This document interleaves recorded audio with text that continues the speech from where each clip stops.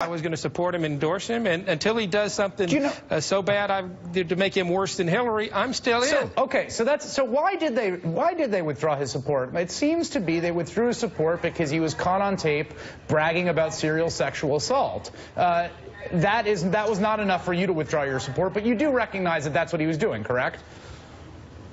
No, I think this was a locker room talk that happened 10 years ago that he's apologized for. It was a private conversation that was off the record. That just happened to be caught on tape. If someone off the record in a locker room, this was not in a locker room, it was a workplace, said, I really like raping women, would that be locker room talk?